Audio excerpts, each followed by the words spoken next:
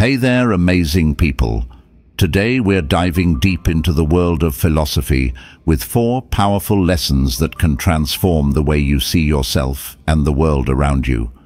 We're talking about being inspirational instead of just seeking inspiration, breaking free from the chains of guilt, practicing kindness even when it's tough, and seeking higher pleasures that truly elevate your life. Sounds intriguing, right? Have you ever felt like you're constantly chasing inspiration but never quite catching it? Or maybe guilt has been weighing you down, making you feel trapped and unable to move forward. And let's not forget about kindness. Is it really as simple as it sounds, especially in today's world? And what about pleasure? Are we settling for the superficial when we could be reaching for something deeper and more fulfilling? Stick around because we're about to unpack all of this and more. By the end of this video, you'll not only have a fresh perspective, but also practical steps to make these philosophical concepts a part of your everyday life.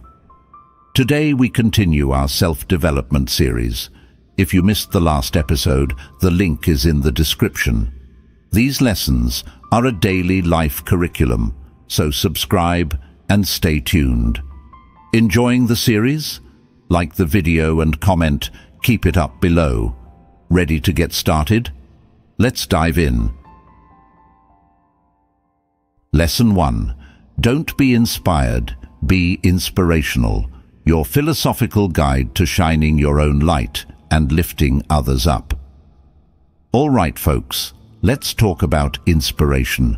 Not the kind you get from scrolling through Instagram or watching motivational videos on YouTube, although those can be a nice pick-me-up. We're talking about the deep-rooted, soul-stirring kind of inspiration that comes from within, the kind that fuels your passions, drives your actions, and leaves a lasting impact on the world. The inspiration illusion. We live in a world that's obsessed with inspiration. We follow influencers, attend conferences and read self-help books, all in the hopes of finding that spark that will ignite our own inner fire. But here's the thing. Inspiration is fleeting. It comes and goes, like a summer breeze. And relying on external sources of inspiration can leave us feeling empty, unfulfilled, and constantly chasing after the next big thing. As the philosopher Nietzsche put it, he who has a why to live for can bear almost any how. In other words, true inspiration comes from within, from our own sense of purpose, our values, and our passions. The philosophical flip. Instead of seeking inspiration from others, what if we focused on becoming an inspiration to others? What if we shifted our focus from consuming to creating, from following to leading, from being a fan to being a role model?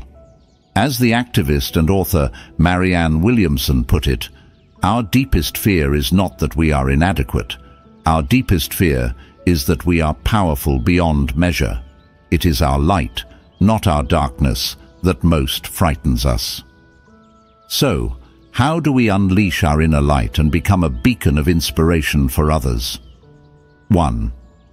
Embrace your authenticity. Don't try to be someone you're not.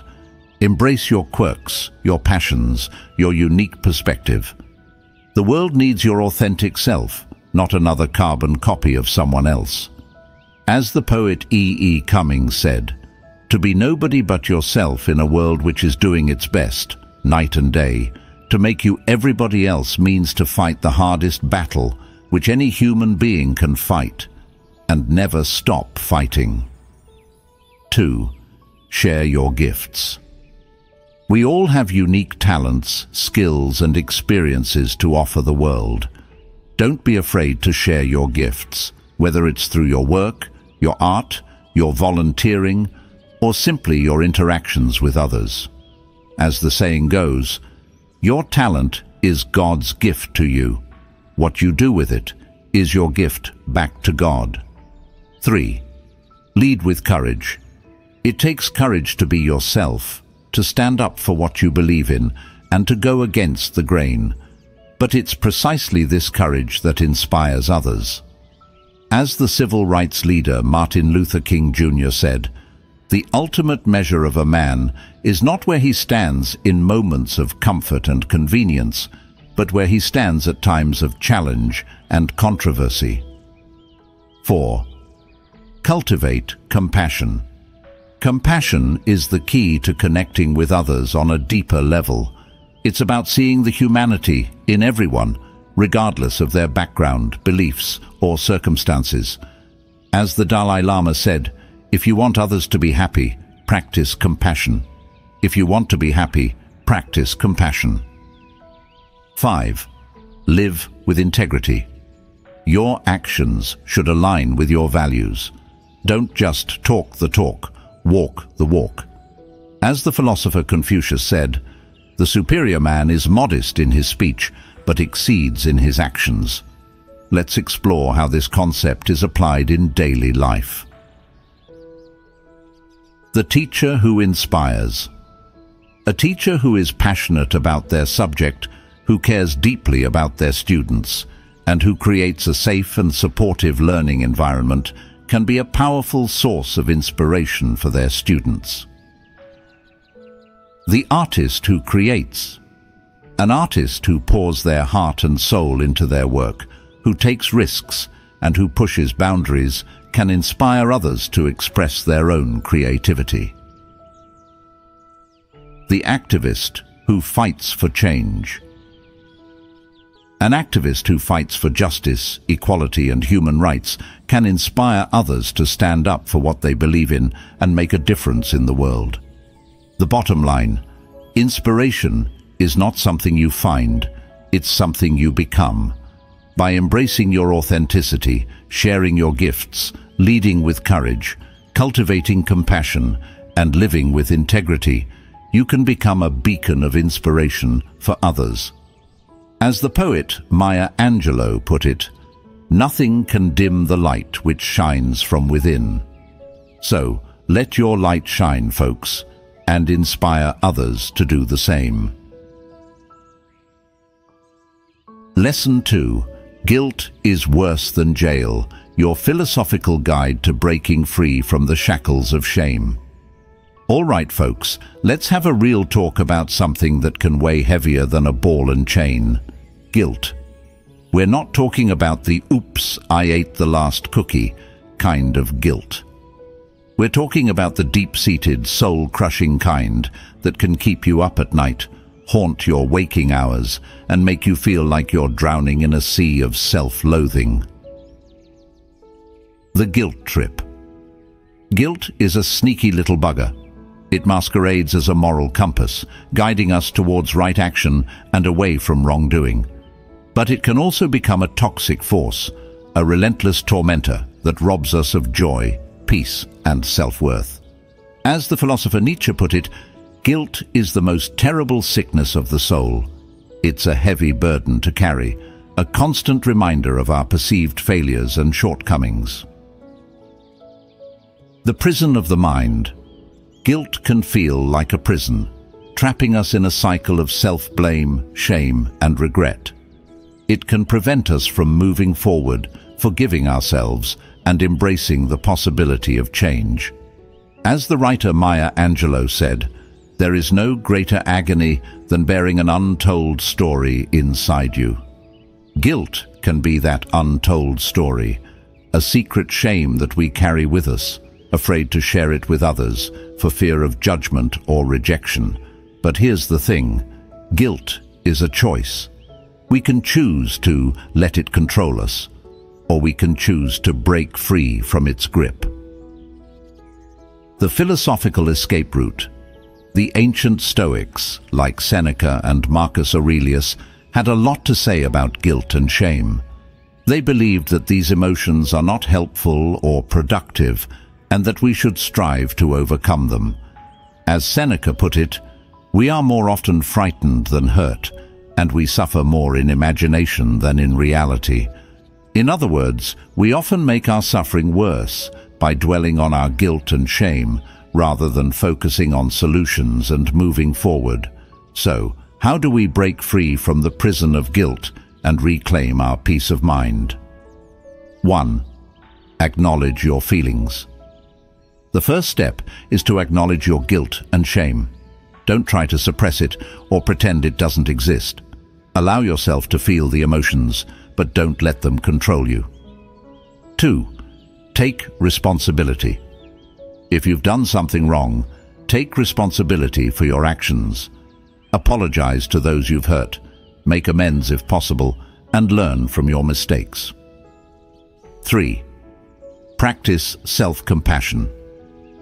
Be kind to yourself. Don't beat yourself up over your past mistakes. Remember, you're human, and everyone makes mistakes. As the Buddhist monk Thich Nhat Hanh put it, to love oneself is the beginning of a lifelong romance. 4. Focus on the present. Don't dwell on the past. Focus on the present moment and what you can do to make things better. As the saying goes, the past is history, the future is a mystery, but today is a gift. That's why it's called the present. 5. Seek support. If you're struggling with overwhelming guilt or shame, don't hesitate to seek help from a therapist, counselor, or spiritual advisor. They can provide you with the tools and support you need to heal and move forward. Let's explore how this concept is applied in daily life. The apologetic friend. A friend who constantly apologizes for minor mistakes or inconveniences, even when it's not necessary. By practicing self-compassion and accepting that they're not perfect, they can learn to let go of their excessive guilt. The workaholic. A workaholic who feels guilty for taking time off or relaxing. By setting boundaries, prioritizing self-care, and recognizing that rest is essential for productivity, they can break free from the guilt trap and enjoy a more balanced life. The recovering addict. A recovering addict who struggles with guilt and shame over their past actions. By seeking support from a therapist or support group, practicing self-compassion, and focusing on their recovery, they can learn to forgive themselves and move forward. The bottom line: guilt is a heavy burden to carry. It can rob us of joy, peace, and self-worth. But it doesn't have to control us.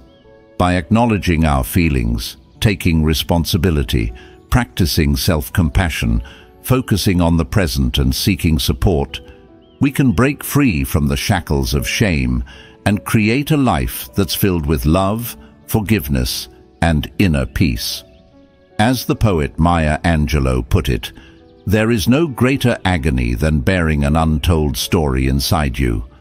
So, tell your story, forgive yourself, and let go of the guilt. Lesson 3. Kindness is always the right response, but it ain't always easy, folks. Your philosophical guide to being a decent human. All right, folks, let's talk about kindness. Not the hold the door open for someone kind of kindness, but the deep-down, soul-level kind that radiates from within and touches the lives of everyone you meet. We're talking about the kind of kindness that can heal wounds, bridge divides, and make the world a better place. The kindness conundrum. Kindness seems like a no-brainer, right? Be nice to people, treat them with respect, lend a helping hand when you can. But in today's world of social media trolls, political polarization, and road rage, kindness can feel like a radical act. As the Dalai Lama put it, "My religion is very simple. My religion is kindness." But he also acknowledged that practicing kindness is not always easy. It requires effort, patience, and a willingness to look beyond our own self-interest. The philosophical foundation. The ancient philosophers like Confucius and Aristotle understood the importance of kindness and compassion. They saw it as a fundamental virtue, essential for living a good life and creating a harmonious society. As Confucius said, "Do not do to others what you do not want done to yourself." This simple principle, known as the Golden Rule, is found in many different cultures and religions around the world. It's a reminder that kindness is not just a nice-to-have, it's a fundamental ethical principle. The ripple effect. Kindness is not just about making others feel good, it's also about making yourself feel good. When we act with kindness, our brains release oxytocin, a hormone that's associated with trust, bonding, and happiness. Kindness also has a ripple effect, inspiring others to be kind in return. As the saying goes, kindness is contagious. When we act with kindness, we create a more positive and supportive environment for ourselves and others. The Kindness Toolkit. 1. Practice empathy. Put yourself in the other person's shoes. Try to understand their perspective, their feelings, and their motivations. As the psychologist Brené Brown put it, empathy is not connecting to an experience, it's connecting to the emotions that underpin an experience. 2. Listen actively. Listen to what others have to say, without interrupting or judging. Show genuine interest in their thoughts and feelings. As the author Stephen Covey put it, most people do not listen with the intent to understand, they listen with the intent to reply. 3. Offer. Help. Look for opportunities to help others, even in small ways. Hold the door open for someone, offer a compliment, or lend a listening ear. As the saying goes, no act of kindness, no matter how small, is ever wasted. 4. Forgive freely. Holding on to anger and resentment is like drinking poison and expecting the other person to die. Forgiveness is not about condoning bad behavior, it's about freeing yourself from the burden of negativity. 5. Be kind to yourself. Kindness starts with ourselves. Treat yourself with compassion, understanding, and forgiveness. As the poet Maya Angelou put it, love yourself first and everything else falls into line. Let's explore how this concept is applied in daily life. The rude customer. Instead of snapping back at a rude customer, the kind salesperson takes a deep breath, listens to their complaint, and tries to find a solution. The stressed-out parent. Instead of yelling at their kids, the kind parent takes a break, practices some self-care, and then addresses the situation with patience and understanding. The online troll. Instead of engaging in a flame war with an online troll, the kind person chooses to ignore them or respond with a calm and respectful message. The bottom line. Kindness is not just a nice-to-have, it's a superpower. It has the power to heal, to connect, to inspire, and to transform. By practicing empathy, active listening, offering help, forgiving freely, and being kind to ourselves, we can unleash the power of kindness and make the world a better place. As the poet Rumi put it, let the beauty of what you love be what you do. Lesson 4. A higher pleasure. Your philosophical upgrade to a life that's lit and not just a sugar rush. All right, folks, let's talk about pleasure.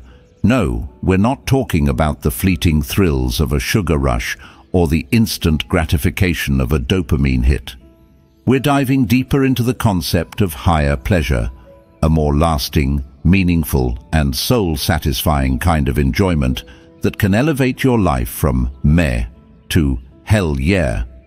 The pleasure paradox. We live in a world that's obsessed with pleasure. We're constantly bombarded with messages telling us to indulge, to treat ourselves, to seek out the next big thrill. But here's the thing. Not all pleasures are created equal. Some pleasures are fleeting, leaving us feeling empty and craving more. Others are more enduring, enriching our lives and contributing to our overall well-being. As the philosopher John Stuart Mill put it, "It is better to be a human being dissatisfied than a pig satisfied. Better to be Socrates dissatisfied than a fool satisfied." In other words, some pleasures are simply better, more valuable, and more worthy of our pursuit than others. The hierarchy of happiness. Mill's idea of higher and lower pleasures might seem a bit snobby at first, but it's actually a pretty insightful concept. He argued that pleasures that engage our intellect, our creativity, our emotions, and our moral sensibilities are ultimately more satisfying and fulfilling than those that merely gratify our basic physical needs. Think of it like this: eating a delicious meal is a pleasure, but it's a lower pleasure. It satisfies a basic physical need, but it doesn't necessarily enrich your life or expand your horizons. On the other hand, reading a thought-provoking book, having a deep conversation with a friend, or creating a work of art can be considered higher pleasures. They engage your mind, your heart, and your soul, leaving you feeling more fulfilled and connected to the world around you. So, how do we cultivate a taste for these higher pleasures and elevate our happiness game? 1. Expand your horizons. Don't limit yourself to the same old routines and habits. Explore new interests, try new activities, and challenge yourself to step outside your comfort zone. As the philosopher Alain de Botton put it, anyone who isn't embarrassed of who they were last year probably isn't learning enough. 2. Engage your mind. Read books, watch documentaries, attend lectures, and engage in conversations that challenge your thinking and expand your knowledge. As the physicist Richard Feynman said, the first principle is that you must not fool yourself, and you are the easiest person to fool. 3. Cultivate your creativity. Express yourself through art, music, writing, or any other creative outlet that speaks to you. As the artist Frida Kahlo said, "I paint self-portraits because I am so often alone, because I am the person I know best." 4. Connect with others. Build meaningful relationships with people who inspire you, challenge you, and support you. As the philosopher Aristotle put it, man is by nature a social animal. 5. Give back. Find ways to contribute to your community, whether it's volunteering your time, donating to charity, or simply being kind and helpful to others. As the saying goes, the best way to find yourself is to lose yourself in the service of others. Let's explore how this concept is applied in daily life. The foodie philosopher. The foodie philosopher doesn't just eat to satisfy their hunger. They savor each bite, appreciate the culinary artistry, and explore different cuisines and cultures. They understand that food is not just fuel, it's a source of pleasure, connection, and cultural expression. The art enthusiast. The art enthusiast doesn't just look at art, they experience it. They visit museums, galleries, and art festivals. They read about art history, attend lectures, and engage in conversations about art. They understand that art is not just decoration, it's a window into the human soul. The lifelong learner. The lifelong learner is always seeking out new knowledge and skills. They take courses, attend workshops, read books, and listen to podcasts. They understand that learning is not just a means to an end, it's a source of joy and fulfillment in itself. The bottom line. A higher pleasure is not about denying yourself simple pleasures or becoming a snobby elitist. It's about expanding your horizons, engaging your mind, cultivating your creativity, connecting with others, and giving back to the world. It's about living a life that's rich in meaning, purpose, and joy. As the philosopher Friedrich Nietzsche put it, without music, life would be a mistake. But we could also say, without higher pleasures, life would be a missed opportunity. So, go out there and explore the world, folks. There's a whole universe of higher pleasures waiting to be discovered. Lesson 5. Always Love, your philosophical guide to radical loving and why it's not just for hippies. All right, folks, let's talk about love. Not the sappy Hallmark card kind of love, but the real deal, the deep, abiding, unconditional love that can heal wounds, mend fences, and make the world a brighter place. We're not talking about the butterflies in your stomach, infatuation kind of love, but the kind that endures through thick and thin, the kind that makes you a better person. The love illusion. We live in a culture that often romanticizes love. We're bombarded with images of perfect couples, fairy tale weddings, and passionate love affairs. But the truth is, love is not always easy. It requires effort, compromise, forgiveness, and a willingness to put someone else's needs before your own. As the philosopher Erich Fromm put it, love is not something natural. Rather, it requires discipline, concentration, patience, faith, and the overcoming of narcissism. It isn't a feeling, it is a practice. The philosophical foundation. The ancient Greeks had 4 different words for love: eros, romantic love; philia, friendship; storge, familial love; and agape, unconditional love. Each of these types of love has its own unique qualities and challenges.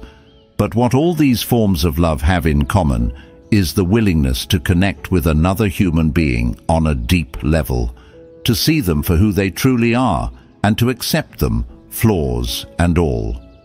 As the philosopher Plato put it, love is a serious mental disease. While Plato may have been a bit dramatic, he was onto something. Love can be all-consuming, irrational, and even a little bit crazy. But it's also one of the most powerful and transformative forces in the universe. The power of love. Love has the power to heal, to inspire, to motivate, and to transform. It can bring us joy, peace, and a sense of belonging. It can also challenge us, push us to grow, and help us become better versions of ourselves. As the poet Maya Angelou put it, love recognizes no barriers. It jumps hurdles, leaps fences, penetrates walls to arrive at its destination full of hope. So, how do we cultivate this radical kind of love in our lives? 1. Practice unconditional love. Love without conditions, without expectations, without strings attached. This doesn't mean being a doormat or accepting bad behavior. It means loving someone for who they are, not for what they can do for you. 2. Be present. When you're with the people you love, be fully present. Put away your phone, turn off the TV, and give them your undivided attention. Listen to them, connect with them, and show them that you care. 3. Forgive freely. Everyone makes mistakes. Holding on to anger and resentment only hurts you. Forgive those who have wronged you, not for their sake, but for your own. As the saying goes, forgiveness is not about forgetting, it's about letting go of the hurt. 4. Express your love. Don't just assume that the people you love know how you feel. Tell them, show them, write them a letter, give them a hug, do something special for them. As the Beatles sang, all you need is love. 5. Love yourself. You can't truly love others until you love yourself. Practice self-compassion, self-care, and self-acceptance. As the saying goes, you can't pour from an empty cup. Let's explore how this concept is applied in daily life. The family that stays together. A family that goes through a crisis, a job loss, a health scare, a natural disaster, but comes out stronger on the other side because of their love and support for each other. The couple that weathers the storm. A couple that faces challenges in their relationship, infidelity, financial stress, parenting struggles, but chooses to work through them together because their love is stronger than their problems. The community that rallies. A community that comes together to support a neighbor in need, to fight for social justice, or to celebrate a shared victory. The bottom line: love is not just a feeling, it's a choice. It's a decision we make every day to show up for the people we care about, to forgive their shortcomings, and to celebrate their strengths. By practicing unconditional love, being present, forgiving freely, expressing our love and loving ourselves, we can create a world that's more compassionate, connected, and joyful. As the poet Rumi put it, love is the bridge between you and everything. Lesson 6. Revenge is a dish best not served. Your philosophical guide to dropping the grudge and why it's not worth the heartburn. All right, folks, let's talk about revenge. Not the Kill Bill or John Wick kind of revenge, although those movies are undeniably entertaining. We're talking about the real-life urge to get even, to settle the score, to make someone pay for the wrongs they've done. We're talking about the kind of revenge that can consume you, poison your relationships, and leave you feeling empty and bitter. The revenge roller coaster. Let's face it, revenge can feel pretty damn good in the moment. It's a rush of adrenaline, a sense of righteous indignation, a feeling of power and control. But here's the thing, revenge is a fleeting high. It's like junk food for the soul. It might taste good in the moment, but it leaves you feeling empty and unsatisfied in the long run. As the philosopher Francis Bacon put it, revenge is a kind of wild justice. But we could also say, revenge is a dish best not served at all. The philosophical reality check. The ancient philosophers like Confucius and Marcus Aurelius understood the dangers of revenge. They saw it as a destructive force that could consume us, poison our relationships, and ultimately lead to our own downfall. As Confucius said, "Before you embark on a journey of revenge, dig 2 graves." In other words, revenge hurts not only the person you're seeking revenge against, but also yourself. It's a lose-lose situation. The forgiveness antidote. So what's the alternative to revenge? Forgiveness. Now I know what you're thinking. Forgive that jerk who wronged me? Are you crazy? But hear me out. Forgiveness doesn't mean condoning the other person's behavior or letting them off the hook. It means choosing to let go of anger, resentment, and the desire for revenge. It means freeing yourself from the emotional baggage that's weighing you down. As the Archbishop Desmond Tutu put it, forgiveness is not just a nice idea, it's the way we heal the world. Why forgiveness is the bomb. 1. Emotional liberation.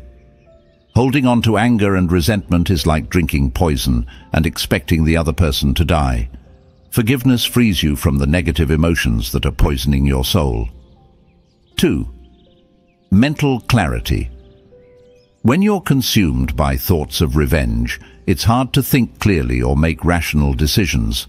Forgiveness allows you to clear your head and focus on what's truly important. 3. Relationship repair. Revenge can destroy relationships, but forgiveness can heal them. By choosing to forgive, you open the door to reconciliation, understanding, and a deeper connection with the person who wronged you. 4. Personal growth. Forgiveness is not a sign of weakness, it's a sign of strength. It takes courage to let go of anger and resentment, and it's an act of self-love to free yourself from the burden of negativity. Let's explore how this concept is applied in daily life. The workplace betrayal. Instead of plotting revenge against a coworker who stole your idea, focus on your own success. Let your work speak for itself and trust that karma will eventually catch up with the wrongdoer. The relationship rupture. Instead of bad-mouthing your ex to all your friends, focus on healing and moving on. Forgive them for their mistakes, learn from the experience, and open yourself up to the possibility of new love. The personal slight. Instead of holding a grudge against someone who insulted you, try to understand their perspective. Maybe they were having a bad day, maybe they were projecting their own insecurities, or maybe they simply made a mistake. By choosing to forgive, you can rise above the pettiness and maintain your inner peace. The bottom line. Revenge is a seductive temptress, but she's not worth the trouble. It's a path that leads to bitterness, resentment, and ultimately more pain. By choosing forgiveness, you can break free from the cycle of negativity and create a more peaceful, joyful, and fulfilling life. As the saying goes, the best revenge is massive success. So, focus on your own growth, your own happiness, and your own well-being. Let karma take care of the rest. Lesson 7. The wise don't have problems. Your philosophical guide to turning lemons into lemonade and maybe some damn good tequila. All right, folks, let's have a real talk about problems. Not the "I spilled coffee on my shirt" kind of problems, but the real deal, the curveballs, the setbacks, the unexpected challenges that life throws our way. We're talking about the kind of problems that can make you want to pull your hair out, scream into a pillow, or just crawl back into bed and hide from the world.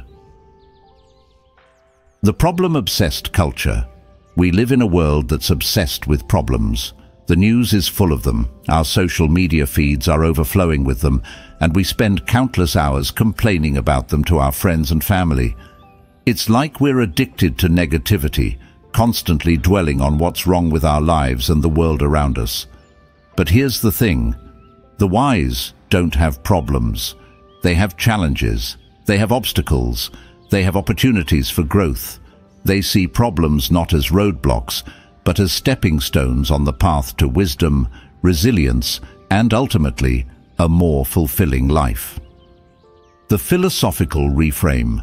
The ancient Stoics, like Marcus Aurelius and Epictetus, were masters at reframing problems. They believed that our perception of events is more important than the events themselves. In other words, it's not the problem that matters, it's how we choose to view it. As Epictetus put it, it's not what happens to you, but how you react to it that matters. In other words, we can't always control what happens to us, but we can control our response. We can choose to see problems as challenges, setbacks as opportunities, and obstacles as stepping stones. So, how do we shift our perspective and start seeing problems as opportunities for growth? 1. The power of perception. The first step is to recognize that our perception of events is subjective. What we see as a problem might be seen as an opportunity by someone else. By changing our perspective, we can change our experience of the event. 2. The obstacle is the way. As Ryan Holiday, a modern-day Stoic, put it, the obstacle is the way. In other words, the challenges we face are not roadblocks, they're the path itself. They force us to grow, to learn, and to become stronger. 3. The growth mindset. Embrace a growth mindset. The belief that our abilities and intelligence can be developed through dedication and hard work. When we see challenges as opportunities for growth, we're more likely to persevere and overcome them. 4. The Serenity Prayer. The Serenity Prayer, often used in 12-step programs, offers a powerful reminder of the importance of acceptance and focus. It goes like this: God, grant me the serenity to accept the things I cannot change, courage to change the things I can, and wisdom to know the difference. 5. The Power of Humor. Sometimes the best way to deal with a problem is to laugh at it. Humor can help us diffuse tension, gain perspective, and find the silver lining in even the darkest of clouds. As the comedian Charlie Chaplin said, "A day without laughter is a day wasted." Let's explore how this concept is applied in daily life. The laid-off optimist. Instead of wallowing in self-pity, the laid-off optimist sees their job loss as an opportunity to explore new career paths, start a business, or pursue a passion project. The resilient entrepreneur.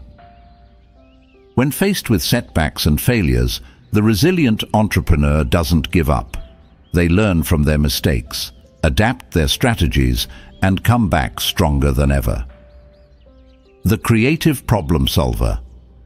The creative problem solver doesn't see problems as insurmountable obstacles. They see them as puzzles to be solved, challenges to be overcome, and opportunities to innovate and create. The bottom line: problems are a part of life, but they don't have to define us. By shifting our perspective, embracing challenges, cultivating a growth mindset, practicing acceptance, and finding humor in the absurdity of it all, we can turn problems into opportunities for growth, learning, and even joy. As the philosopher Nietzsche put it, that which does not kill us makes us stronger. So, next time you face a problem, remember, it's not a problem, it's an adventure. Lesson 8. Try the opposite. Your philosophical hack for shaking things up, and maybe even finding your groove. All right, folks, let's talk about doing the opposite. No, we're not talking about becoming a contrarian just for the sake of it, or doing something reckless just to prove a point. We're talking about a deliberate, strategic approach to problem-solving, decision-making, and personal growth. We're talking about shaking things up, challenging your assumptions, and stepping outside your comfort zone to see what happens. The comfort zone conundrum. We humans are creatures of habit. We like routine, predictability, and the familiar. We tend to stick to what we know, what's comfortable, and what's worked for us in the past. But here's the thing. The comfort zone is a trap. It's a place where we stagnate, where we stop growing, where we become complacent and uninspired. As the philosopher Søren Kierkegaard put it, life can only be understood backwards, but it must be lived forwards. In other words, we can't predict the future, but we can learn from the past and use that knowledge to make better choices in the present. The opposite approach.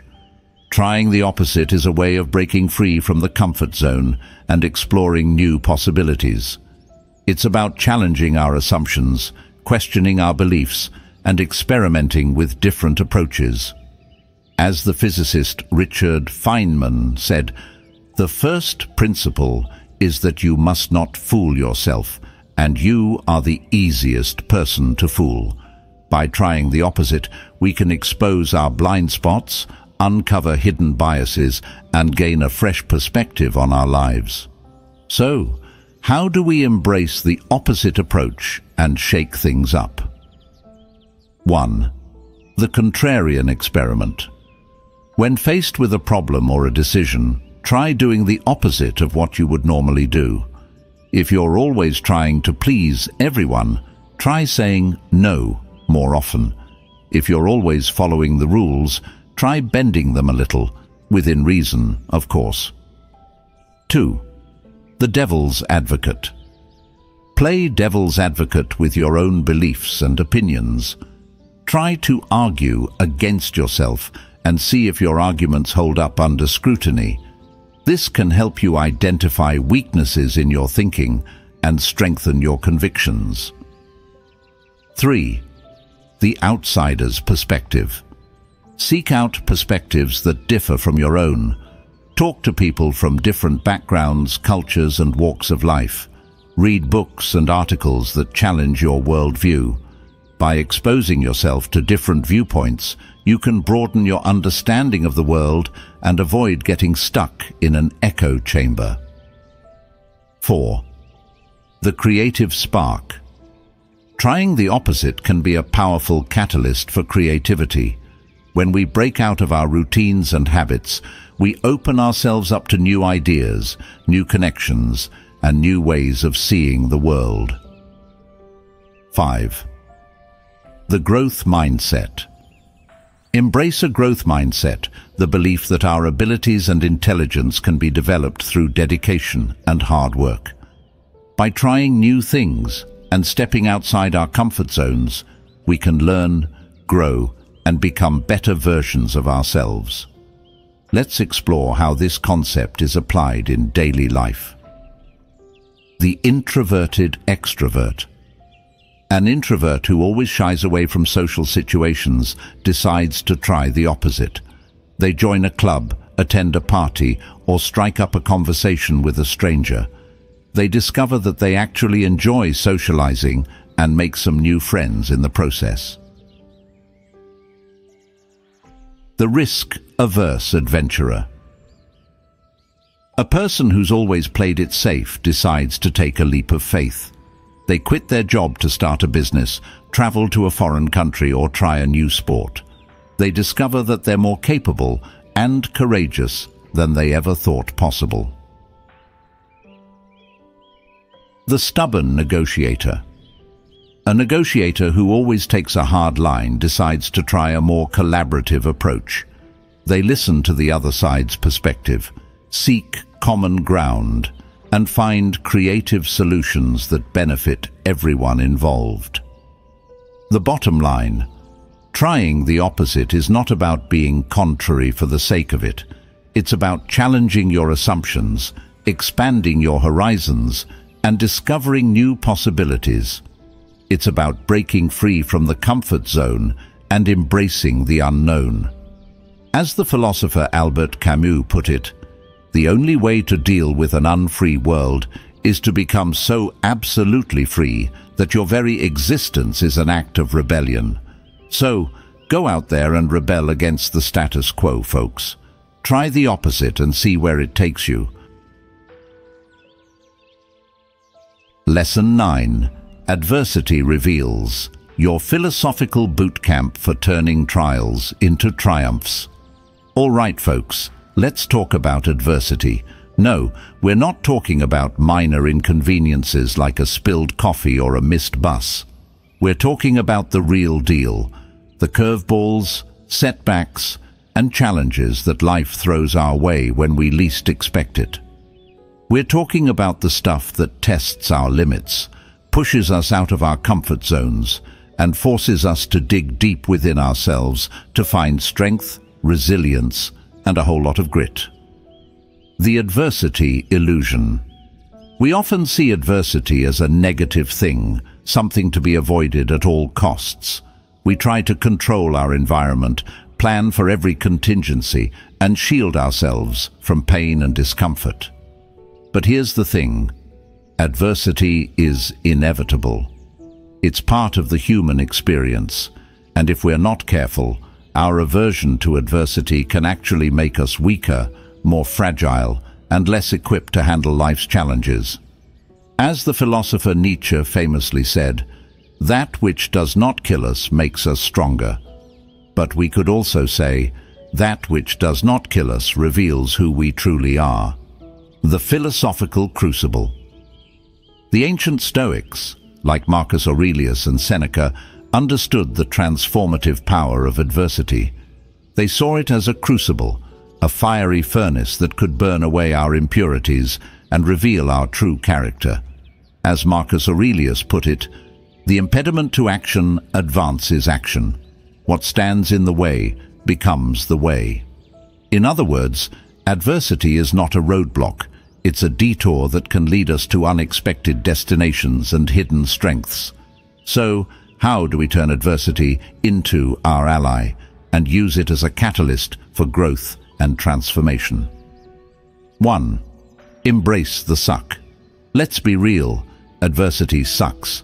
It's painful, it's uncomfortable, and it can make us want to curl up in a ball and give up. But the first step to overcoming adversity is to accept it. As the saying goes, what you resist persists. 2. Find the lesson. Every adversity has a lesson to teach us. It might be a lesson about our own strengths and weaknesses, about the importance of relationships, or about the impermanence of life. By reflecting on our challenges, we can gain valuable insights and wisdom that can help us navigate future storms. 3. Cultivate resilience. Resilience is the ability to bounce back from setbacks and challenges. It's about learning from our mistakes, adapting to new circumstances, and finding strength in adversity. As the psychologist Angela Duckworth put it, grit is passion and perseverance for very long-term goals. Grit is having stamina. Grit is sticking with your future, day in, day out, not just for the week, not just for the month, but for years, and working really hard to make that future a reality. 4. Seek support. You don't have to go through adversity alone. Reach out to friends, family, mentors, or therapists for support. Talking to someone you trust can help you process your emotions, gain perspective, and find solutions to your problems. 5. Find meaning. Even in the darkest of times, there's always a glimmer of hope. Look for meaning in your suffering, find purpose in your pain, and use your experiences to help others. As Viktor Frankl, a Holocaust survivor and psychiatrist, famously said, "Those who have a why to live can bear with almost any how." Let's explore how this concept is applied in daily life. The entrepreneur's setback. A startup founder faces a major setback. Their product launch fails, their funding falls through, or their team quits. Instead of giving up, they analyze their mistakes, pivot their strategy, and come back stronger than ever. The athlete's injury. An athlete suffers a career-threatening injury. Instead of wallowing in self-pity, they dedicate themselves to rehabilitation, find new ways to train, and eventually return to their sport, even stronger than before. The cancer survivor. A cancer survivor faces a grueling battle with their disease. Instead of giving up hope, they find strength in their faith, their family, and their community. They use their experience to raise awareness, support other cancer patients, and advocate for better treatment options. The bottom line, adversity is not something to be feared, it's something to be embraced. It's an opportunity for growth, a catalyst for change, and a test of our character. By facing our challenges head-on, we can discover our hidden strengths, develop resilience, and create a life that's truly meaningful and fulfilling. As the poet Maya Angelou put it, "We may encounter many defeats, but we must not be defeated." Lesson 10. No self-flagellation needed. Your philosophical guide to ditching the inner critic and embracing your perfectly imperfect self. All right, folks, let's have a real talk about something we all do, but probably shouldn't. Beating ourselves up. No, we're not talking about hitting the gym, although that's good for you.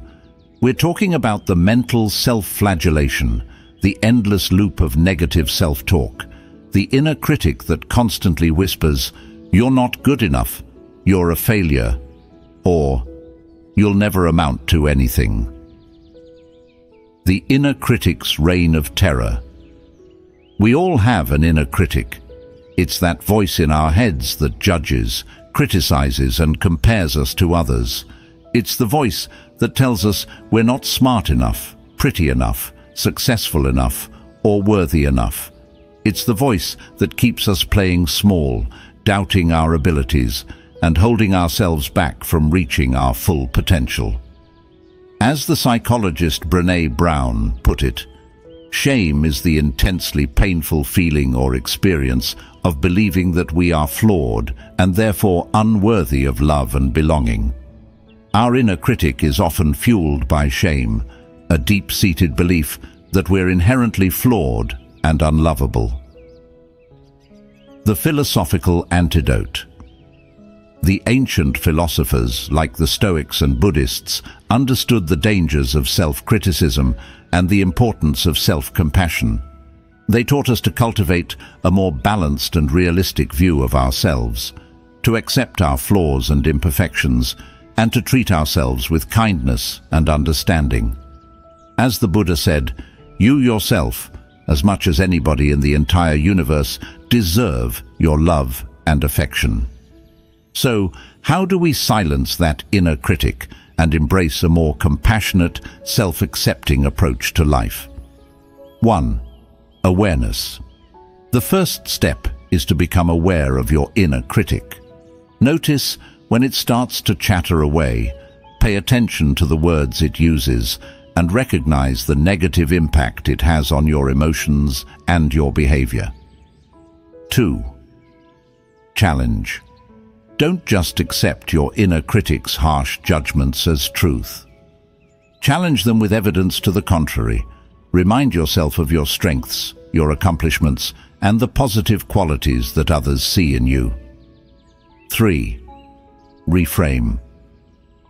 Instead of using negative self-talk, reframe your thoughts in a more positive and empowering way. For example, instead of saying, "I'm such an idiot," say, "I made a mistake, but I'm learning from it." 4. Practice self-compassion. Treat yourself with the same kindness and understanding that you would offer to a friend. Forgive yourself for your mistakes, acknowledge your struggles, and celebrate your successes. 5. Focus on your values. Instead of getting caught up in the comparison trap, focus on your own values and goals. What kind of person do you want to be? What kind of life do you want to live? By focusing on your values, you can create a more meaningful and fulfilling life, regardless of what others think or say. Let's explore how this concept is applied in daily life. The perfectionist. The perfectionist is constantly striving for unattainable standards, setting themselves up for disappointment and self-criticism. By practicing self-compassion and accepting their imperfections, they can learn to appreciate their efforts and celebrate their successes. The procrastinator. The procrastinator often beats themselves up for not being productive enough. By breaking down tasks into smaller chunks, setting realistic goals, and rewarding themselves for their progress, they can overcome procrastination and build self-confidence. The social comparison addict. The social comparison addict is constantly comparing themselves to others, feeling inadequate and insecure. By unfollowing social media accounts that trigger negative emotions, focusing on their own strengths and accomplishments, and cultivating gratitude, they can break free from the comparison trap and find more joy and contentment in their lives. The bottom line. Self-flagellation is not a path to self-improvement. It's a destructive habit that can lead to anxiety, depression, and a host of other mental and emotional problems. By cultivating self-awareness, challenging negative self-talk, practicing self-compassion, focusing on your values and seeking support when needed, you can silence your inner critic and embrace your perfectly imperfect self. As the poet Maya Angelou put it, there is no greater agony than bearing an untold story inside you. So, tell your story, embrace your flaws, and let go of the self-flagellation. You are enough. All right, folks, that's a wrap. Remember, being inspirational comes from within. Guilt doesn't have to imprison you. Kindness is a strength, and higher pleasures are worth pursuing. Take these lessons to heart and watch how they transform your life. If you enjoyed this video, give it a thumbs up. Share it with someone who needs a bit of philosophical wisdom, and don't forget to subscribe for more insights. Until next time, stay curious and keep shining your light.